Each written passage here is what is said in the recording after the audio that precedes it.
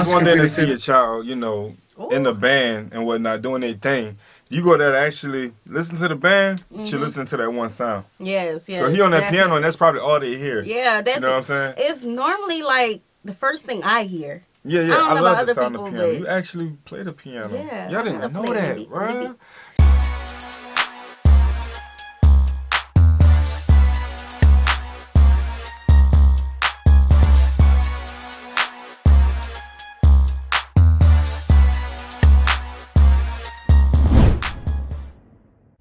What's good, y'all? It's the Demouchet REACT, and we're back with another video. Who we got today, C? Today we are back with another American reaction. Yes, yes. Super excited about this video, guys. It is Black History Month. You heard it. And we are sharing a lot of good history Let's this get month. into it. Let's get All into right? So if you're new to us and we're new to you, make sure you scroll down, hit that subscribe button, and turn on the post notification bell because we're on the road to 100K. And we cannot get there without you guys, all right? Join the family. Without further ado, let's get into the video. My dad was a railway porter. It was just about the only job a black man could get. But he had big plans for us. Music would be our ticket out of poverty. I knew we couldn't afford that piano, so I practiced twice as hard. Nice, Daisy. Okay, Oscar, let's hear it.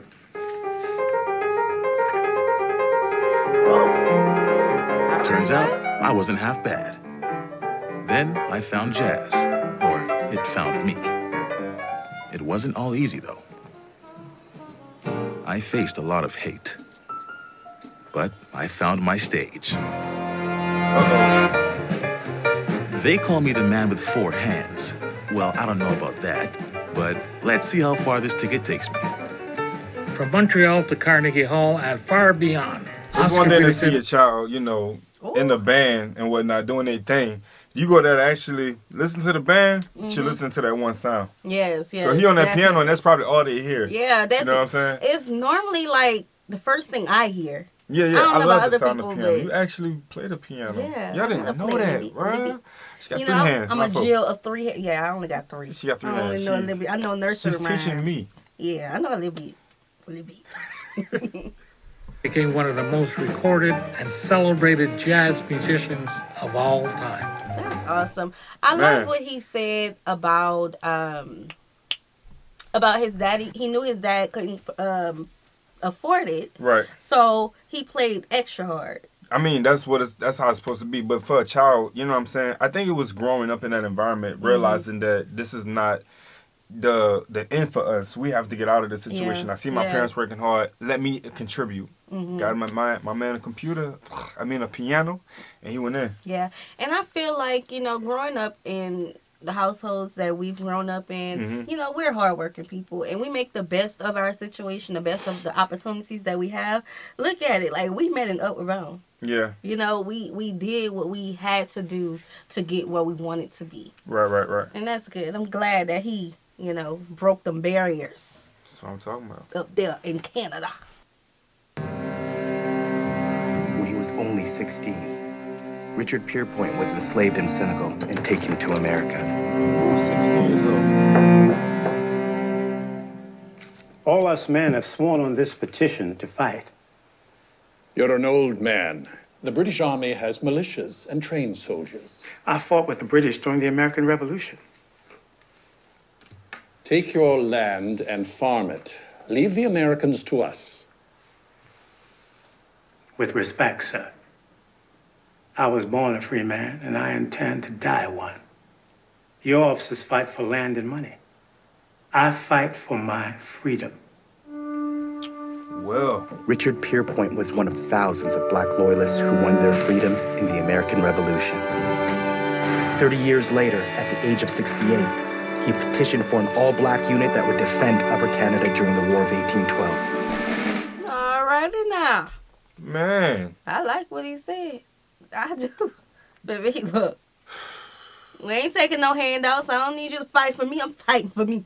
Yeah, he has his own reasons, of course. I'm just like in awe about the age that he was still able to do what he needed to do at the age he was at. That's big, you know what I'm saying? You know, one thing I think that's been not really controversial, but we received some comments time to time of people saying don't refer to the United States as America or I think I heard that before. Yeah. And that is interesting because, you know, in the United States of America, nobody going around on the average day saying, "Oh, I live in the United States of America." We'll either say the U.S., the United States, or just America. Some people don't want to hear that though. Yeah, it's not us being ignorant to, you know, living on the North American continent or, you know, South America. It's not. For some people, they'll be like, "Where you from?" They want you to say North America, South America. Who about to say North America? Right, and they'll be like, "Oh, where at?" In the U.S. Okay, but where at? Like, you know what I'm saying? Yeah, so we just get straight to it. Like, we say in the U.S. down there in South Louisiana, bam. Yeah, type of stuff. But it's what can I say? When they said he came to America, and then they said Upper Canada, I just gotta, you know, put my mind in the minds of people abroad. Yeah. So my question to you guys. What do y'all say when y'all reference the United States? Do y'all say the United States of America? Do y'all say the United States? We say Canada. Like, when we're going to, like, Canada, yeah, we'll say Canada. You know what I'm saying? So interesting. Hopefully it's like the U.S. I don't know. Yeah, moving on.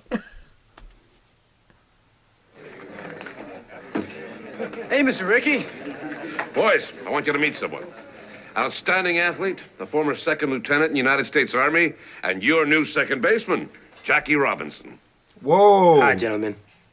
You made no ball for you, and now batting for the In Canada? In Canada. Y'all had Jackie Robinson in Canada before he came to the U.S.?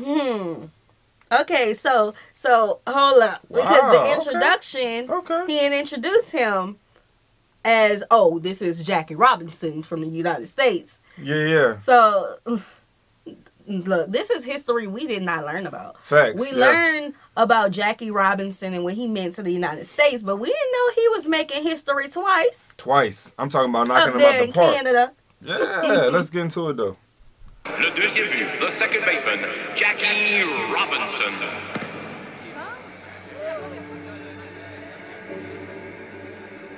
Hold up, wait a minute, y'all. Hold up, I just thought about something. I had thought about something too. Now you know. We like to teach our children outside of school things, and there's a Jackie Robinson book, and I do remember seeing something about Canada. Yeah. In the book, but it was like a tiny line. Yeah. It wasn't like a big paragraph, you know. But these are still things that need to be talked about. Yeah. You know what I'm saying? Like, he played in Canada, and that's big. Actually introduced in Canada. I mean, when he was playing team. And I think that's how the book was worded, that he played in the United States and Canada, but it didn't say before here. Yeah. So.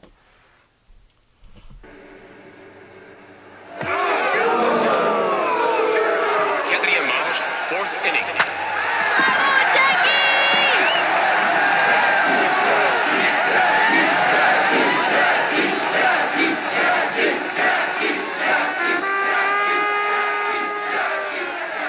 Record numbers of cheering Montrealers helped Jackie Robinson break baseball's color bar that year. He never forgot the city that launched his journey to baseball's Hall of Fame.